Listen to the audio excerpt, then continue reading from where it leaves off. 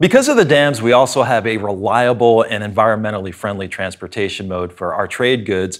We're able to move wood products, cars, bulk materials, and grains to and from our coastal ports. Wheat farmers have been using the rivers to get their grains from their inland farms to the export ports in Vancouver and Portland for decades now.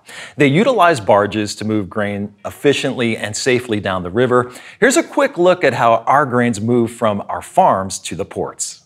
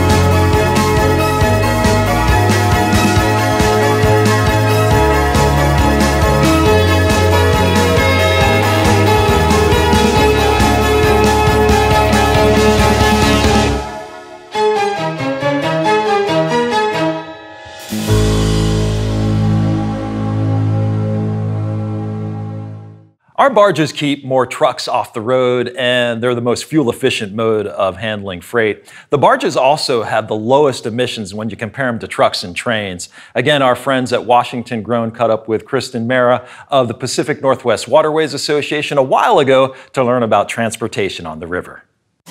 Washington's waterways, they're majestic, they water our crops, and they're also a vital part of transporting goods. In fact, the Columbia River is the third largest grain export gateway in the world.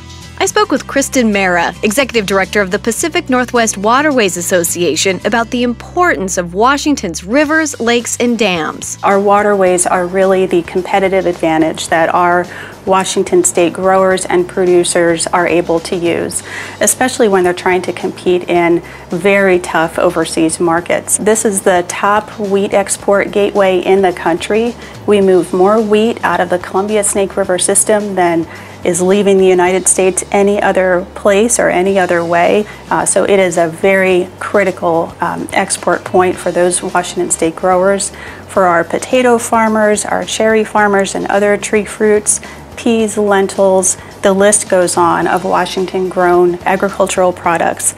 They cannot do what they do. They can't get out to those export markets without the ports and waterways.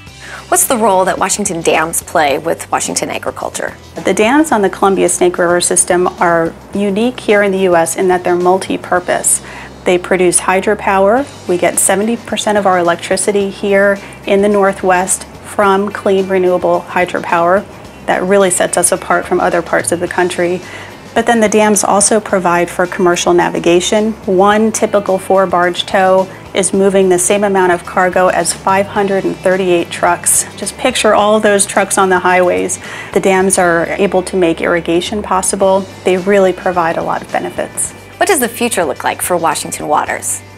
When you think about waterways, you need to think about them in the same way that you think about highways and bridges and airports and other kinds of infrastructure. It's all aging. It needs reinvestment so that our future farmers, our future producers are able to still compete overseas.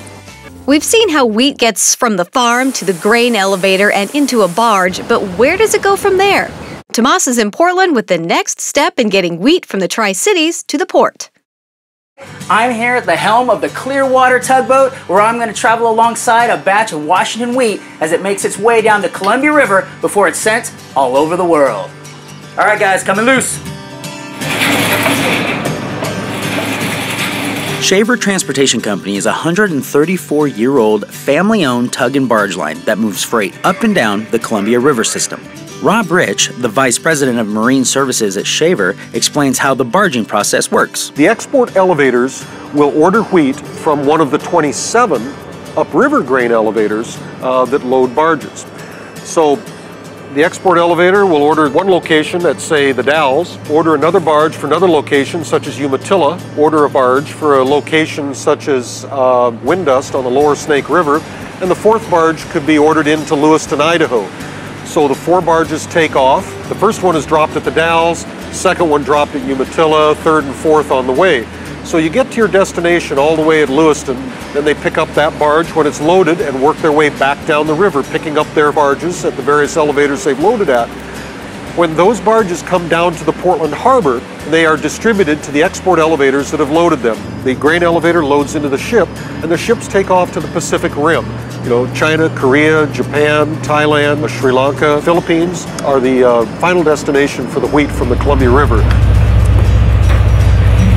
We're going to head over to one of our spud barges, which is a term for a tie-off. Okay. And we're going to pick up an empty grain barge. These barges are 275 to 300 feet long. When you put a 4-barge tow together, they're 2 barges wide, 2 barges long. When you take a 90 or 100-foot tugboat like this, you're at about 650 feet overall. Barging is by far the most fuel efficient, the most economical, the most environmentally responsible and sustainable way of transporting. And you may ask, why are we not barging everywhere? We don't have rivers everywhere. Right. Obviously, waterways.